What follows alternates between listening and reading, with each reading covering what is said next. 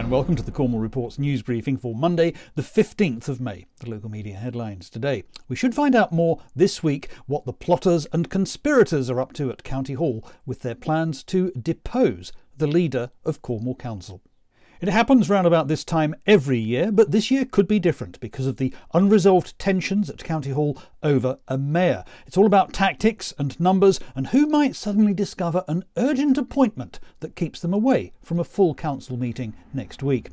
One of the problems with building a new town with thousands of new houses is that sooner or later you have to decide how you're going to deal with all that extra sewage. It's a question which planners have to deal with this week.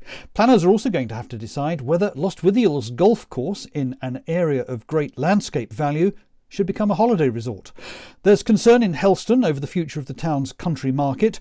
Did you go to the Eurovision Song Contest party at Newquay Spaceport on Saturday? Spot any rockets? And glad tidings for fans of BBC Radio Cornwall, whose frontline presenters look set to escape the latest round of job cuts. The St Ives Times and Echo came out on Friday and wants to know why Cornwall Council didn't bid for government money that would help leisure centres put solar panels on their roofs. There had been £365 million available to help leisure centres cut their energy bills, but it looks like County Hall hasn't asked for any of it. The BBC is urging people to report dolphin sightings. Pirate FM reported how families in Plymouth are criticising the government for its slow response to the need for tighter gun controls.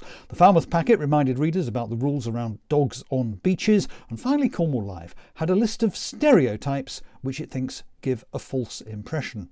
And those are the local media headlines for now. Thank you very much for watching. Please share this video on social media. I'll be back again tomorrow. See you then. Bye-bye.